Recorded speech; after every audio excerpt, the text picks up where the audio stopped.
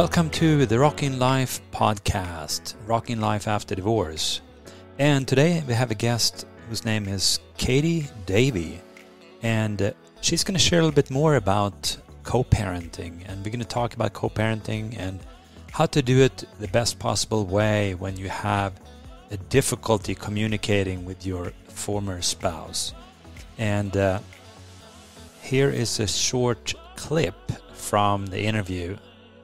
I think my idea might be a little bit different than some. I think that I have learned that you can't change someone else. So sometimes you have to change your own behavior, and it sucks sometimes that you have to do that. But, you know, if I can anticipate what my co-parent is going to do, then I have the ability to change my reaction.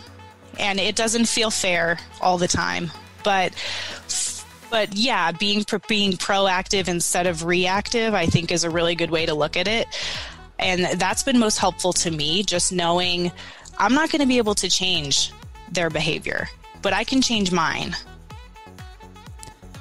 I just wanted to share a few very exciting things that are coming up. One thing is that I have been invited to the Divorce Summit that actually starts tomorrow, and I will be speaking on Thursday, November 19th at 4 p.m. And I'm one out of 22 speakers, and I will be speaking on how to gain awesome friends.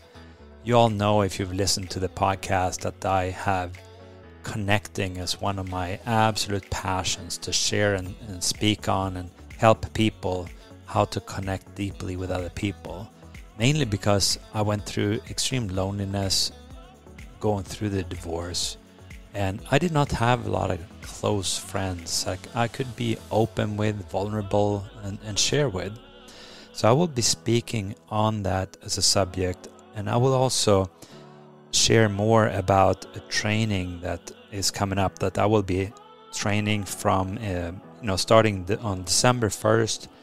We will have a training for 6 weeks, and it's on the book Everyone Communicates, Few Connect from John Maxwell, who is the master at connecting. He's an amazing speaker, but also connector, how you connect with people. And the book is about how do you get the necessary, how do you acquire the necessary skills, how to connect. Because connecting is a skill, it's not something you're born with. So you have to practice them and learn how to connect with people. And there's nothing better than having awesome friends. And you might have heard the first podcast when I share my friend Lloyd, and we talk about how we became good friends. And this training is all about how you go from loneliness to having awesome friends and being deeply connected, meaning that you're developing and you become good friends with a few people that you can share anything with, you can talk to and have fun. So that's a little bit about what's coming up, and it's limited to 12 spots, so it will be more information in the description below. You can send me an instant message and you can enroll on there. But let me know, and here comes the interview. Have fun. Today we have Katie here today. How are you doing today? I'm great. How are you? I'm doing real well. And I just want to share a little bit about the podcast here initially. And we're going to have a little chat with Katie about collaborative co-parenting. I think it's so important to bring awareness around it and how important it is. And do you have your coffee ready today, or? I do. I have it. I got it earlier. Yeah. Do you have yours? Yeah, absolutely. Awesome. Good. Yeah, and this podcast, it came out of myself. I went through a divorce 5 years ago, and I've shared that on previous podcasts, and just have a passion to help people. I'm a business professional, so I do this on the side, but I really want to help people that go through divorce, bring awareness, bring hope. There are a lot of people that I've met throughout both prior to the podcast, but in the podcast that are after many years have not been able to get through. And I know this can be very, very difficult, but I can also see that this can also be an opportunity to turn this divorce into an opportunity to make your life an amazing life after this. Absolutely. And have it like a catalyst, a kick in the butt, or whatever you want to call it. Yeah. I think that's a great way to look at it. Yeah, I think it can be really, for me, it was initially it was very, very difficult, but I think it can be, if you turn it into something where you actually look at the positive side of it, it can actually be your turning point in your life. And that's why I want this podcast to be a place of hope, where people can find the hope, can see the potential, can see other people that actually been through it and gone through it in a successful way. Yeah, and I love that. yeah, I think that's important. And a little introduction to you, Katie, and I'm going to ask you to share a little bit too. But you're divorced since a few years, and you're a mom of two young kids, and you've developed a strong passion for intentional co-parenting. I like that word, intentional. Yeah, And I think that's important. yeah, it needs to be intentional. And after you and your husband separated, and you are also very familiar with the many struggles that co-parents have, and that the children face, and that you also hope in the future to be able to help families in transition and through these difficult stages. And you're also studying psychology, right? I am. Yeah, I just graduated with my bachelor's in psychology. So the next step is to get a master's in marriage and family therapy, so that I can hopefully turn this all into some sort of collaborative co-parenting effort for the community, so we can all work together to bring kids and their families closer with less of the high conflict extra stuff, so they can just be together, enjoy their time together like they should. Yeah. Divorced, separated, whatever. So where did this passion come from? So I think that I've always had some interest in psychology, but once I got divorced and I realized, the court system doesn't really help as much as one would like with co-parenting, and they kind of give you like that 1 30-minute class, and then you're supposed to just figure out how to do it from there. So I felt like going through that process and trying to kind of figure out how to co-parent on my own with someone that I couldn't get along with, it really gave me a drive to figure out, how can we help other people? How can we help kids? How can we help families reduce the stress, reduce the mental aspect of it, and just really enjoy each other? Because that's what, getting divorced is about, right? You want to enjoy your life. You want to start something fresh and new. So your kids should be able to do the same, I think. Yeah, and where the kids can actually feel secure and to not have a bunch of strife. Exactly. Yeah, I interviewed Mark here a few episodes ago, and he talked a lot about collaborative divorce, and you're sharing about collaborative co-parenting, and I like that word, to work together. But it's not always easy, and you have to have two parties that can actually work together, and sometimes you need to have external help to facilitate that and help out when there is a lot of friction, a lot of fear, and a lot of changes. So it's how do you do that? Do you have experience, and do you know how to do that?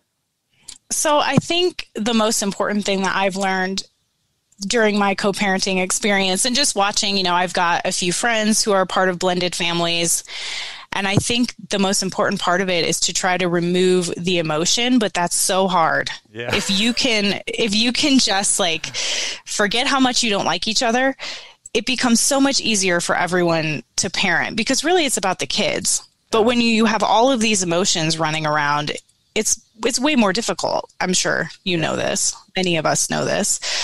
But that's so hard to do, right? Yeah. I mean, I think it's, I don't know, I think men probably has a harder time dealing with this, because you're not really used to having to deal with these intense emotions. And when you go through a divorce with a lot of fear, a lot of strife, and having to start dealing with that. I don't know if it's true or not, if men have a harder time, but my experience when I've talked to people, it seems to be a little more difficult. But then to be able to find a way to work together. So, what would your ideal approach to the word collaborative co-parenting look like? I think that it would be essentially you would have parents who could come together with their new partners, with extended family, with, friends. Like, it takes a village, right, to raise kids. Yeah. So everybody just needs to work together for the common good of the kids. But like we said, that's so difficult to do. And I think that a lot of times people forget about the extended family and how important they are too. And then I also feel like, of course, you have to set boundaries, and of course you have to make sure that your new significant other or the step parent isn't overstepping, but they also have to be a part of it because they're taking care of the kids, living with the kids, whatever the case may be. So I really feel like there has to be an effort on every single person's part to work together. But that's so difficult because then sometimes you have, 4 people trying to work together, and that can be crazy sometimes. Yeah, exactly. And I like that idea of it takes a village to raise the kids, and also bringing in extended family into this process. I don't think that's a bad idea at all. I think I haven't thought about that, but that is probably, if you have people that can communicate and collaborative. How would you say that? Collaborate together. That's not always easy, but if you're on speaking terms, I think that's very good. Or to have a coach. Mark shared about having, each parent have a coach where you actually working together. I think that's a great idea. Mm-hmm. So it's almost sort of like mediation then, you can kind of work together with your coach, and then your coaches maybe can work together, or whatever the case may be. That's a great idea. In the collaborative divorce, you actually usually have one coach each, and then you're working together. This is especially initially, and if there's a lot of strife. Sure. But then they also had the parenting plan, and to have that in place. And I think it's so important to have a written parenting plan in your divorce decree. So whenever it's strife, you can just fall back into that. This is the way we agreed. Or what Absolutely. do you think? I totally agree with you. I think that the more detail you have in your co-parenting plan, the better. And I think, we know people are not always going to follow the parenting plan, right? It says, you and I talked about this, it says we won't alienate the other parent, we won't say anything negative, but what's the reality that someone is actually not going to ever do that? But I do think it's important to have as much detail as you can in there. My co-parenting plan with my ex-husband is ginormous. It's huge, so much detail. And I keep it on my phone. So I just pull it up if ever there's a problem, and I just screenshot it and send it over. And, that usually settles the problem. But I think if you have a pretty generic parenting plan, that's a problem because there isn't enough detail. You can go back and forth about pickup times and pickup places and dates, but it just all has to be in there. Did you all ever have any co-parenting counseling together? We took... I think most states have that little 30-minute or 60-minute online course that you have to do.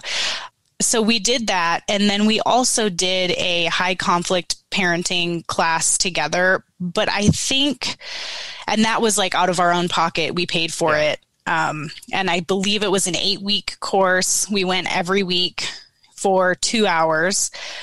But I think that, in hindsight, I think that because we had just come out of the divorce, we were, actually, I think it was at temporary orders. They had said, all right, we want you to do this high conflict parenting class, but we didn't get anything out of it because we were too mad at each other.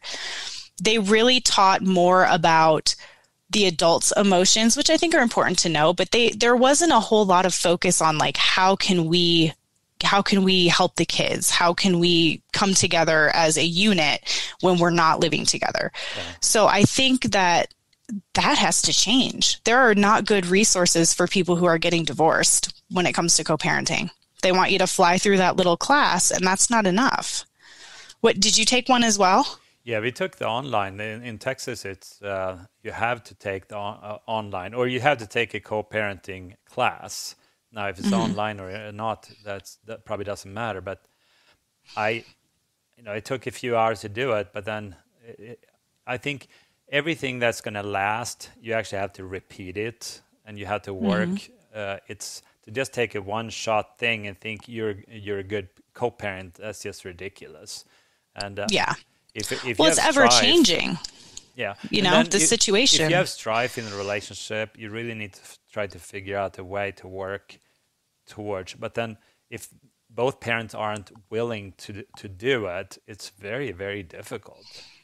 I think that's one of the hardest parts, because what I experienced in the beginning was that I really wanted my kids to still we're still a family, even though we're divorced, right? Yeah. My kids are always going to look at their mom and their dad as their family. Yeah. So I really wanted to kind of hold on to that, but it gets more difficult the longer you've been divorced. But I think that the kids, they need that. They need to know that you are still a family for them, not necessarily that you still love each other and you still whatever. But I think that it's important, especially when your kids are little, for them to know that you're a united front. But that's so hard to do when there's all of this conflict and all of this extra emotion and things that are happening.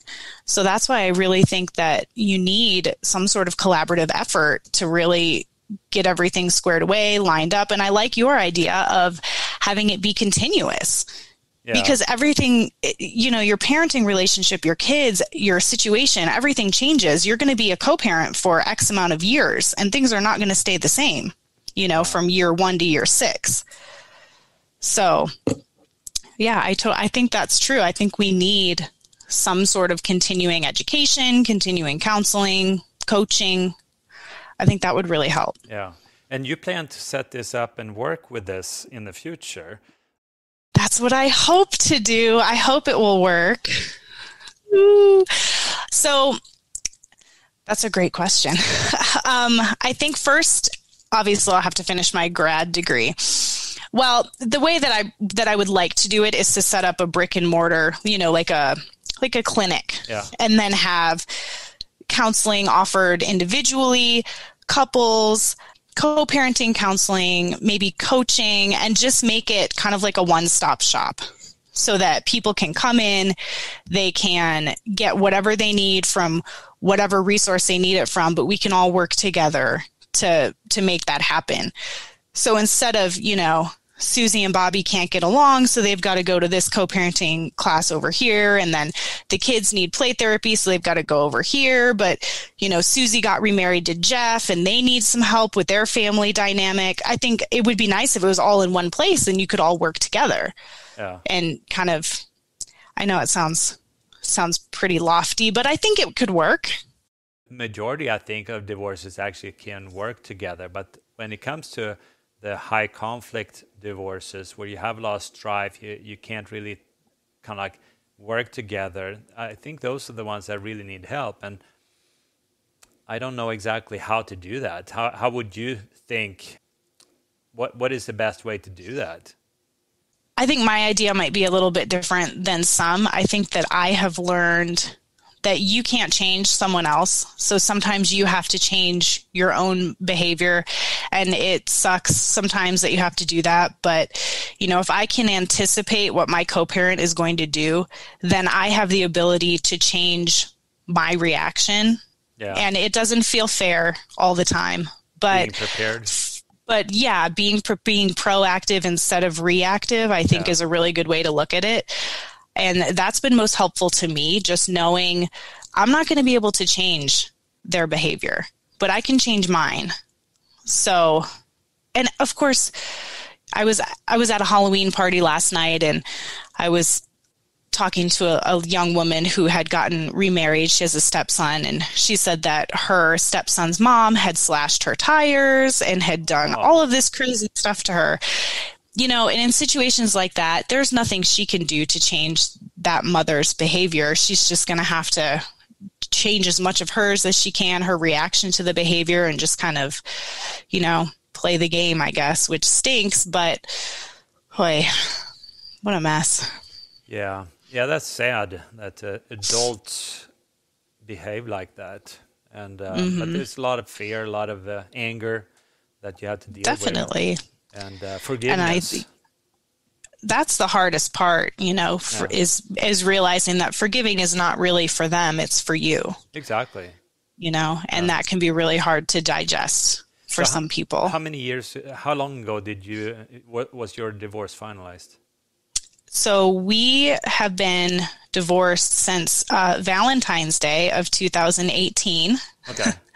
But we separated about a year before that. Yeah. So, and our kids were really little. They were 1 year old and 3 years old when we separated. So how is it now? Has it changed the dynamics from the beginning until now? And in what way? Definitely. I think that at the beginning, of course, we both really loathed each other and we didn't want to have anything to do with each other. I think that, you know, it ended kind of abruptly. So there wasn't a whole lot of time for either one of us to process exactly what had happened. But I feel like as you move through the co-parenting process, you learn a little bit more every day how you can help your kids, and that kind of translates to your co-parenting relationship. If you can just remember that you're doing it for the kids, it gets easier. So I've been really lucky that we have been able to kind of come over some of those hurdles really nicely, and we actually co-parent pretty well now. We have an occasional moment, but for the most part, we do pretty well. Yeah. So many of the people I've interviewed have been married quite a long time. Now, you were married a little bit shorter time. Now, did you have to deal with any depression, loneliness, or difficulties after the divorce yourself?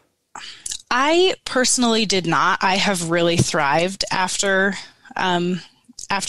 getting divorced. I think that for me, I knew that this was the right choice. I didn't have any doubt, and but I went to therapy right away. Awesome. You know, I started therapy right away, and I still am in therapy today. So, and you know, it's been 3 years, but I think that was really helpful for me to just have someone else to bounce it off of, a neutral party. Yeah. So I really never struggled too much with that. But I think we were only married for 5 years. Yeah. So it wasn't, you know, we didn't devote our whole lives to each other. It was a little bit different than people who've been married for 20 years. Yeah, we were married over 20 years. And did you initiate the divorce, or was it? I did. Yeah. Yeah. And I also think it's a difference who initiates a divorce. Yeah. If you are not initiating the divorce, I think for me, I went through a lot of loneliness for probably a year and a half. But I did, one of the best things was to sign up and get a counselor. And then I also got a coach and a mentor as well. And I can see this, for me, it definitely became a turning point in my life. I had many things I needed to work on myself. And by going through this, kind of like you're getting shaken up in a way. And it's a wake-up call. It is a truly wake-up call, kind of like an awakening in a way. Yeah. And I think anybody that's willing to do the work, to do the work yourself, can turn your life into an amazing place. And it just takes courage. It takes some work on yourself, and then having somebody around you. That's what I think. Having people around you. You shared about the village, having people around you that care and that you trust. I think is one of the most important things to have. I agree. I agree. And my ex-husband's family and I are still very close. My kids see them all the time. Yeah. So I'm really fortunate to truly have that village that it takes to raise kids. And my kids are close to both sets of grandparents. And I've been really fortunate, and my kids are really lucky that way too. Yeah. I know that's not how it works out for everyone. I wish it would, but I know it's not. Yeah. But it takes an effort, and it's really interesting and fun to see that not all marriages just go into a crash and then you're bitter enemies, but you can actually work together for the kids' best. And I think to have the kids in focus is one of the most important things. And it's so important for the kids when they grow up to have a good relationship with both parents. Because Absolutely. it's so much alienation, etc., in bitter divorces, and it's very destructive especially for the kids when that happened. Yeah. I think when you use your kids as weapons, or you use, the other parent to try to turn your kids against them, it's like, for what? They're little tiny people who just want to love both their mom and their dad, or both parents. So I think the best thing you can do is just recognize that your kids need two loving adults in their lives. Yeah. So. Yeah, exactly. And having the kids in focus, having them as the main thing. But now, is there a difference, you think, when you have that young kids initially in divorce? Because my kids, they were older. They're both right now. My youngest is 16, but during the divorce she was 12. My oldest was, I think he was 18 or 19. Yeah, I feel like, because my kids were so little, my son, he doesn't even remember what it's like to have two parents who live together. Yeah. I remember picking him up from daycare, and he was talking about a little friend, and he said, oh, it must be his daddy's day because he's picking him up, and his mom and dad are married. So, that's been kind of a hard thing for me, realizing that he hasn't had that experience of having two parents live together. Yeah. But I also think it kind of is a blessing that we did this when they were so little, because they haven't become accustomed to mom and dad together for so long. And they really have adjusted very well now that they're 3 years older. Yeah. So I can see, I hate to say a positive, but I can see a positive to us divorcing when they were so little. Yeah. What do you think? Do you feel like your older kids are? I talked to another Randy in another previous podcast, and he thought it can actually be more difficult for older kids to go through divorce. And he has 3 sons, and he only has a relationship with one of them right now, due to he believes the divorce and the problems going in the divorce, and he initiated the divorce, right, for different reasons. But he thinks it's more difficult a lot of times for adult kids to figure these things out. From my experience, that seems like it could definitely be true. Yeah. Like I said, my kids are seemingly totally fine with it. Of course, they've had some therapy and things like that, but they really seem to have adjusted well. Yeah. And that's also something that we did right initially in divorce, is that we actually wrote in the divorce decree that our kids would go through counseling. So my youngest 2 went through counseling for a couple of years, because that way they can talk about things with a third party that's not biased and share their whatever. And then we would also come in as parents now and then and visit and talk about issues together with a counselor. And I thought that was very beneficial. I think counseling is always beneficial, in my opinion, or coaching, or some sort of something where you can help to have a little bit of direction. And especially for little kids or older kids, when they just don't understand, I think having that neutral party is really good for them. Yeah, exactly. Now, are either you or your husband dating or have another relationship? So we both have dated. Yeah. He has dated a little bit more than I have. I really took my time. I I think I was single for, gosh, at least 3 years before I really started. And we've only been divorced 3.5 years. So it's really only been like the last 6 months, maybe a little longer, that I've really felt like I was ready to date. I think that's a really important thing too, after you get divorced, is to give yourself some time to learn who you are and figure out what you want. Because, you jump right back into it and then you're just repeating the same patterns over again. So for me, it was important to wait.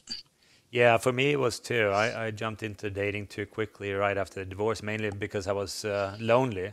But then I actually took a 2-year break from dating and finding myself and being okay to be myself and starting to learn more about myself.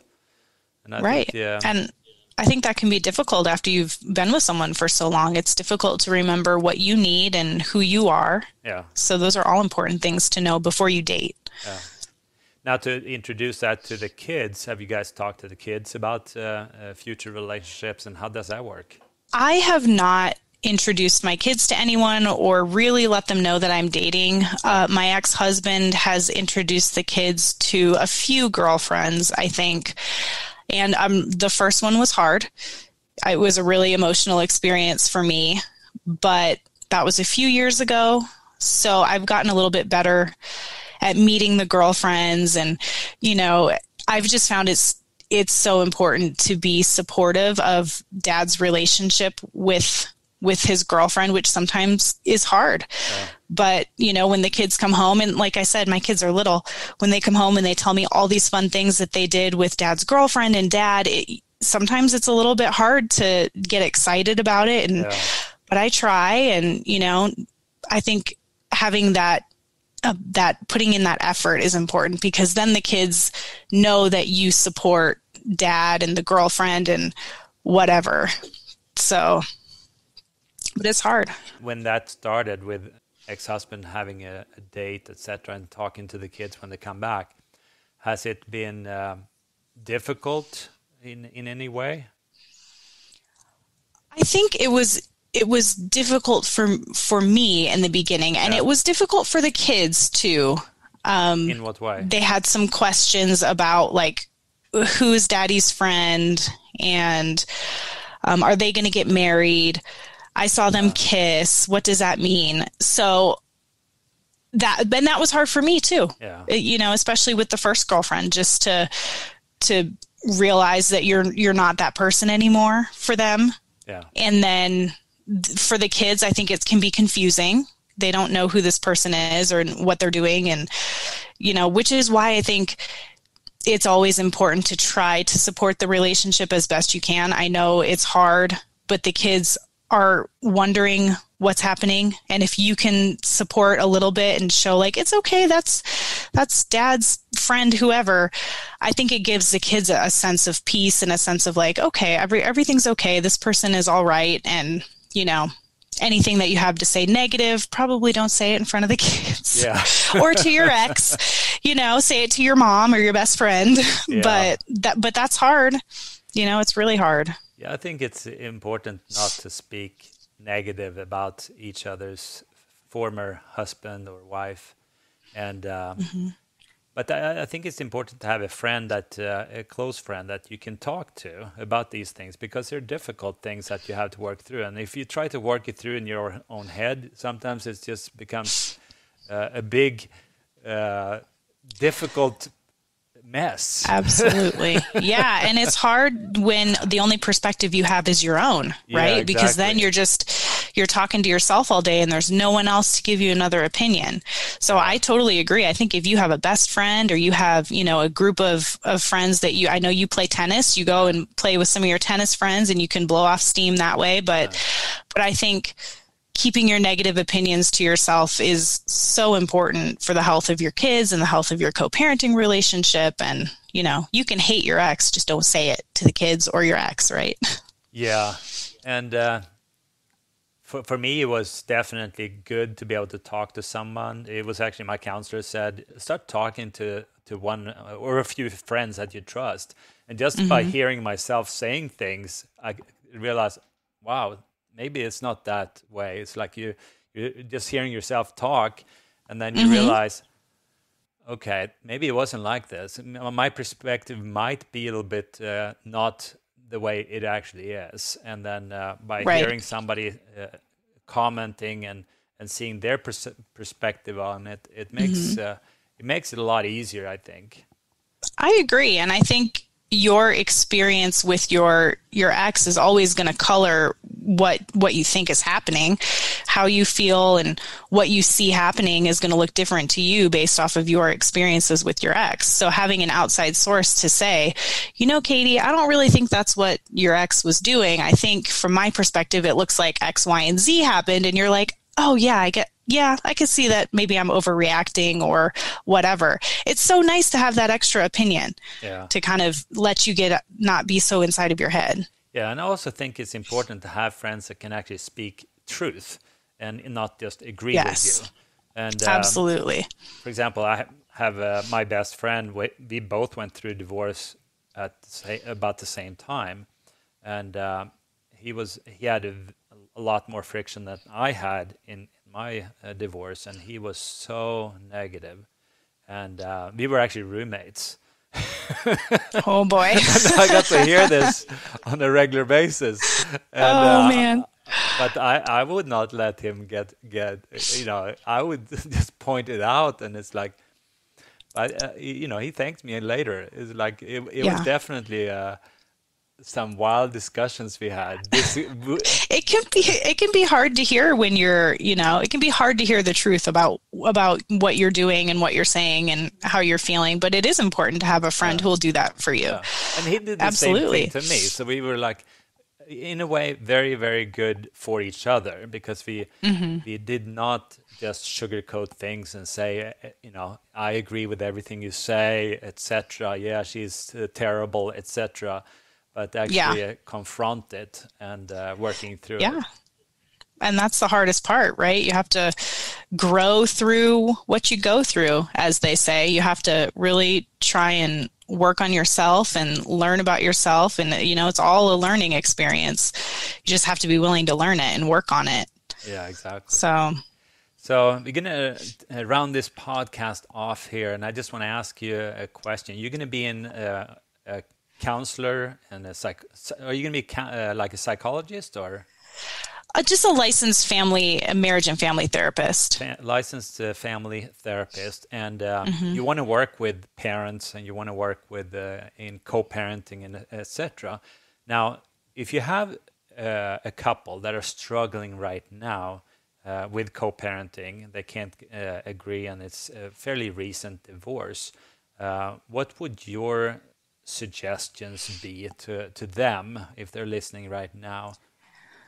I think I would probably suggest that they each go to therapy first and foremost, so that they have a neutral party to bounce ideas off of, to let off steam, to really kind of figure out what they want, what they need, because that will help your co-parenting relationship. If you can both relieve some of the stress, relieve some of that high emotion, I think that makes it a lot easier. Of course, if you can go to therapy together, I think that would be awesome, but let's be real, not many people are probably going to want to do that, right?